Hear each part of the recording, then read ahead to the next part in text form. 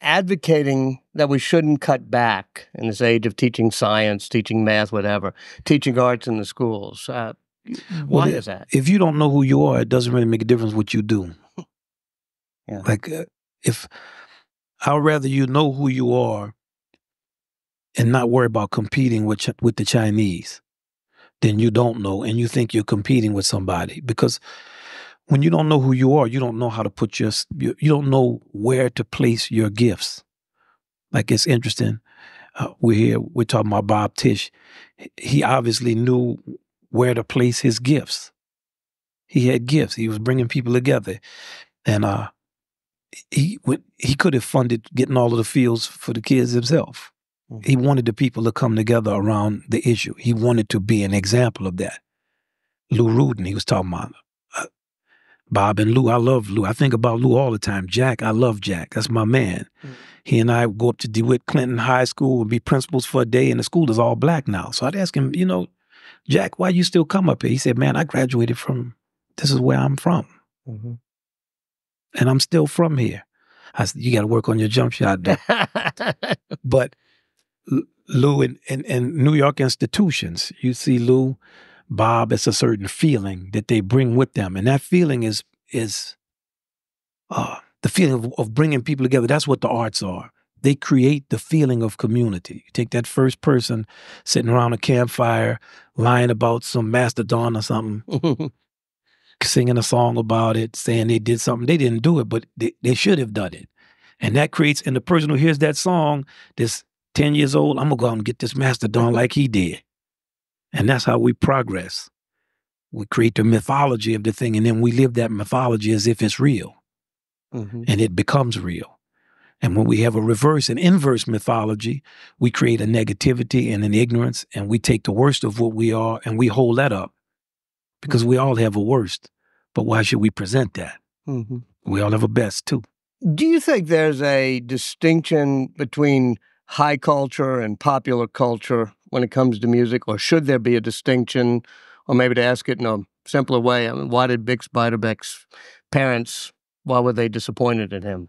Well, Bix Beiderbecke's parents were disappointed in him out of ignorance.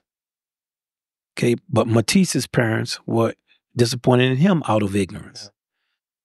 And there's a level of ignorance that affects all of us when it comes to things that we don't know about. And in the arts in general, if you're interested in someone making money and they come and tell you, I'm going to play trumpet in a jazz band, and there's a guy from Iowa, and he's playing music that's equated with black people who are, of course, scorned and treated with the maximum amount of disrespect you could have in our culture, and you're a father or mother of a kid, you think, what? Mm-hmm. You're going to do what? And that's what they thought. The cruelty that was done to him was that he sent them recordings and they didn't listen to him. So I take that example even when I deal with my own kids, that when they come up with something that I really don't like and I really want to just commit an act of violence on them, I listen to it before I do the violence. Then I say, I heard it. But I mean, there's a lesson in that. And with Matisse's father, it was the same way. Why don't you want to continue? Are you talking about rap music to some extent? Oh, rap music, whatever the form is that you don't like. Right. Wearing your pants down. What do you think of rap music? I think rap music is a great extension of rock and roll. Mm-hmm. And I feel that I don't look at anything separate from the entire context of it in music because that's my field. And when you start with a mythology that's rebel without a cause, a celebration of a certain type of amateurism, a nihilistic take on certain aspects of your culture, devaluing the rhythm section, all kind of stuff I could talk about that happened in our music long before rap. Right. Volume replacing, volume being the replacement of power. Something that's loud is going to impose itself on you no matter what it is. Mm-hmm. A lack of emphasis on musical skill. Then you start to get down that road that's going to lead you to where we find ourselves now. But we can go right back up that road. And that's the thing that we're always kind of concentrating on collectively, all the music teachers and everyone who's involved in arts advocacy and music education. How can we go back up the road? How can we? Just the way we want to lose weight. We just stop eating bread and start exercising. That's what. Yeah, it can be challenging. I mean, you talk about de-emphasizing the rhythm section. In some ways, the great music that you grew up appreciating had syncopation, which is a complex form of rhythm. I mean, you want to explain syncopation? Well, syncopation has always been in American music. You start off with with fiddle bands. You go back to the early 1800s. Or like a piece like Boil 'em Cabbage Down. Now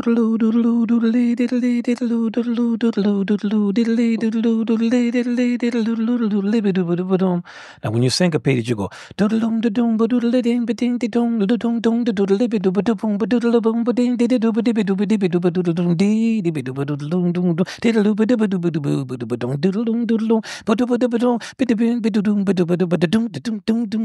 America. Bravo. See?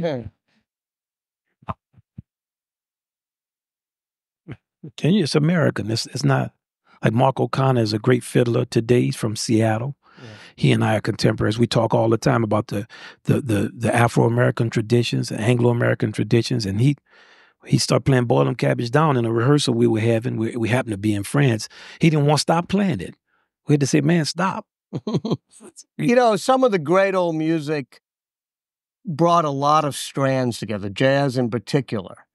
Do you see that there's some types of music that bring races together, bring different types of people together, and some that kind of divide and bring us into little segments?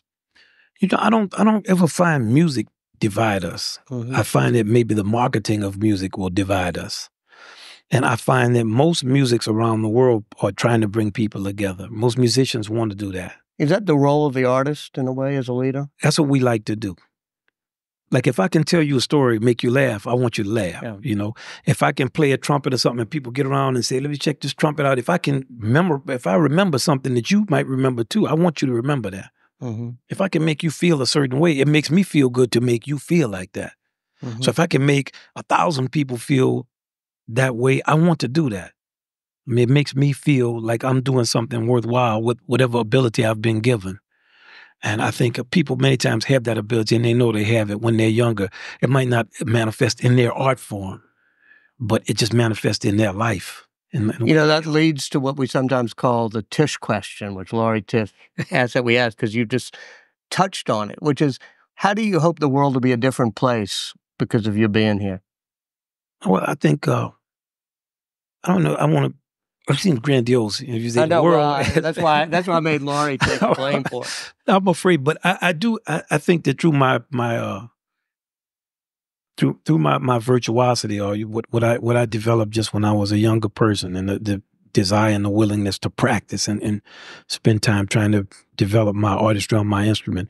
I hope for all the musicians or all the younger people that I've had a chance to inspire, they listen to me. I want to leave them inspired that you can that you can work on something and be consistent and believe in something and do it. And in playing classical music, coming from Kenner, Louisiana, not really having anybody around me playing like that, being inspired by the great Maurice Andre, who was from France, that there are people all over the world who are inspired by something that they think may be remote for their culture, and they understand it's not remote because it's in the realm of the human. Mm-hmm. And in all the collaborative pieces that we've done, like Blood on the Fields or Congo Square that we did with a group from Ghana, or what we did with the Flamenco Jazz Ensemble in Chano Dominguez, or our friends Igor Bootman from Russia bring their big band to play with us. I hope that the people who get around it understand the feeling of love of Mark O'Connor and I, the genuine love and respect that we have for each other. And when we start playing, it's not a slogan, that we are playing together. Or Willie Nelson and I, we talk about all the time how somebody would think it's funny because he has a cowboy hat on or something, and I have a suit, and I'm whatever years younger than him. We're that much different, but we play the same music. He's from Texas, I'm from Louisiana. And whoever busted him the other day should be. That's just bad manners. That was just an example of bad manners, man. So, you know, through that, I like to do that. And and in terms of what we have achieved in New York with Jazz at Lincoln Center, people of all different walks of life. Like when I first met Lisa Schiff or Gordon Davis, or many of the people I have the honor and privilege to work with, I had never really met people outside of music. Mm-hmm. And that we could come together and work and perform a civic duty and provide, and for all the people I've taught, kids I've taught, thousands of them all through the years, just I hope I transmitted some of that love and feeling. That's right. I won't just lose that. That they felt a certain type of love and a seriousness about that to them.